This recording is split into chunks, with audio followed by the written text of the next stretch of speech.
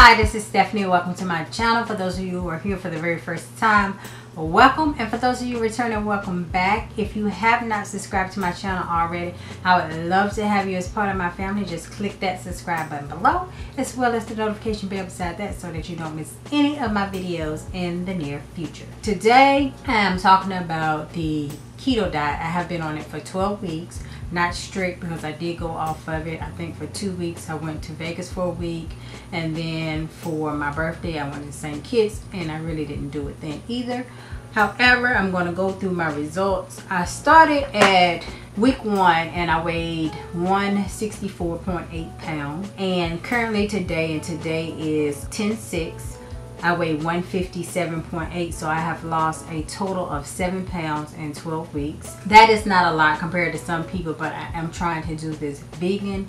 I do, however, it's not strictly 100% vegan. I have been eating some meat as well as eggs here and there, not every single day. However, I just want to make that disclaimer that this is not a fully 100% vegan. So total weight loss is 7 pounds. I list up here in the corner my actual weight over each week, so you can see that from week to week. As I said in my previous videos, usually the week of my period, like right before or during, I tend to have weight gain and not loss, so that will be indicated in orange. And then the week that I went on vacation, those two will be indicated in yellow, so that you can see that's the variation of my weight.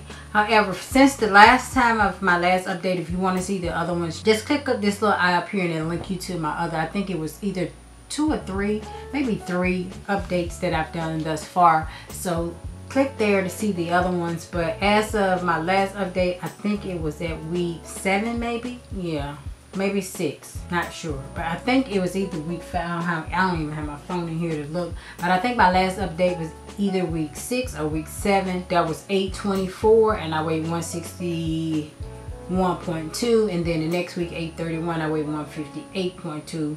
so this is from 158.2 to 157.8 which is not a lot of weight loss in between that time. I went on vacation from the 23rd of September until the 30th, and I actually gained 3.6 pounds. It was also during my period week as well, so some of the weight is from that and some of it is from food. While I was on vacation, I ate potatoes, I ate cookies, chips, I ate everything. I ate ice cream, I ate a bunch of stuff that is not keto friendly or on the keto diet at all. But I did try to eat a lot of fiber to counteract with the carbs that I was eating. And what I've noticed since I've been back and trying to get back on the keto diet is that, because I don't know if I'm going to do it because of the restrictions, however, what I have noticed is that my blood sugar has gone back up. When I was doing keto, my blood sugar stayed around the 90s.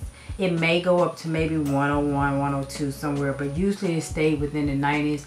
A few times it was also in the 80s. As of today, well, at the beginning of this week, it was in the 40s, 141, high 130s. And when I took it this morning, it was 122. Yesterday, it was 116 and it went down. But I had a little bit too many carbs yesterday, so it went up. So what I have noticed is that I am going to have to still stick to a lower carb diet if I do not want to go on any type of medication for my pre-diabetes that can turn into diabetes. So I'm still going to monitor that. I'm going to monitor my sugar levels as well as my ketone levels. I can say that I did not go out of ketosis the entire time that I was on vacation. Even though I ate those things, I monitored, it did go low. One day on a Keto Mojo monitor, it had low, LO. And it didn't register, and that's all it said. But all the rest of the days, it actually registered 0.1, 0.2, 0.5. Whatever it was, it registered on it.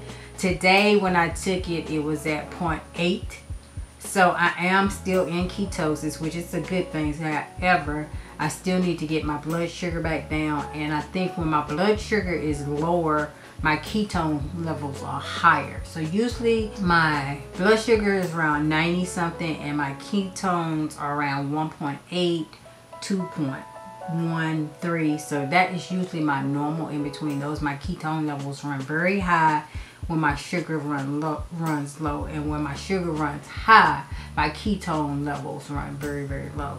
So I do notice that when I tend to use the restroom more to get rid of fat and fluids, is when my ketone level is around maybe 1.2 and my sugars are in the 90s. I tend to just go to the bathroom a lot. That's when I know I've hit the right amount of carbs and protein and fat for the day. So I really need to get that in tune as far as that's concerned. And you'll be able to tell, your body gives you signs. Everybody's body is completely 100% different. So you have to listen to your body. You have to monitor it, log your food and stuff every single day, so that you're aware of when you're at that height of level as far as getting rid of fat. You know it from that day, and then you can monitor what you've eaten that day and what your levels are for that day. Because, you know, some people say you need to eat 15% protein, 10% carbs, and then 75% fat.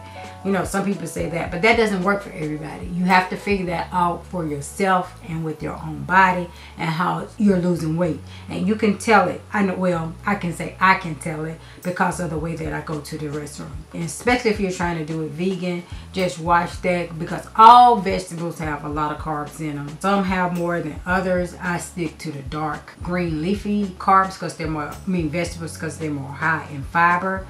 So they're better for you, and I try to eat some cooked and some raw, which helps me out a lot. The thing about it is it's getting in the fat and not going over your protein. And a lot of times my issue usually was if I was trying to get in a lot of fat, I usually got into too much protein, because I didn't like doing the fat using the oils. I prefer to get my fats from food.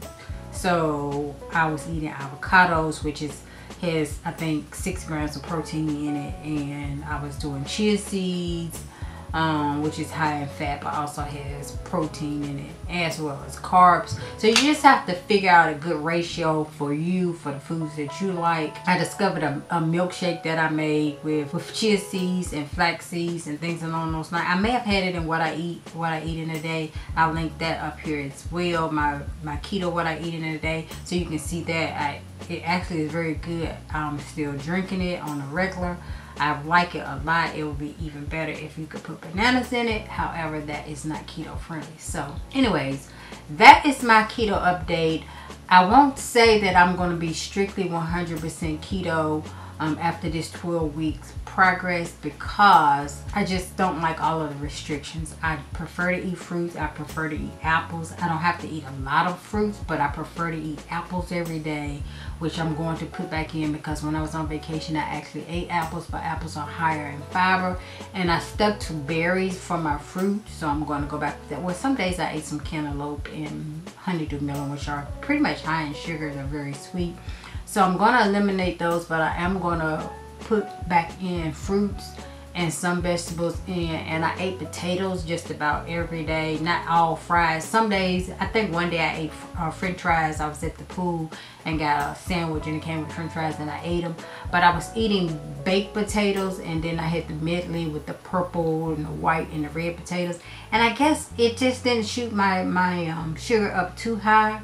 So I'm going to experiment with that and check my blood sugar after I eat them at least 15 minutes to an hour and see how it does. Because that's really what you find out how your body works.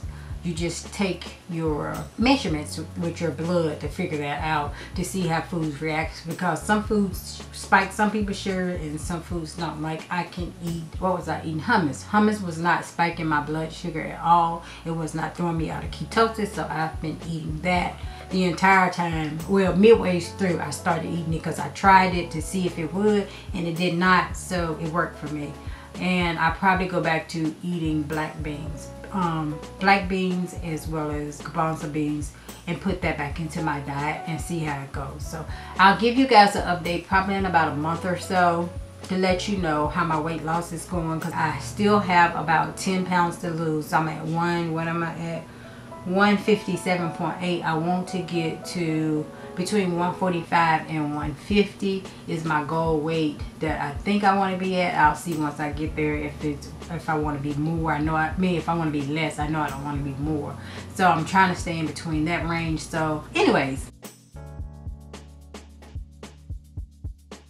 that is it for my keto update. I will do an additional update in the future, probably in about a month, letting you know where I am with my weight loss journey, if I decided to stick to the 100% keto because of my sugar levels, or if I'm just going to try to go down the road of just incorporating something in with carbs and seeing how it works with my body. But I will give you an update. So that is it. Once again, I would like to thank you guys for stopping by my channel. Thank you guys for going with me on this keto diet journey. And if you have any questions, comment below and let me know. I respond to all of my comments because my channel is not big enough not to. So I respond to all of my comments. So yeah, that is it. Thank you guys for stopping by, and I look forward to seeing you all in my very next video. Bye bye.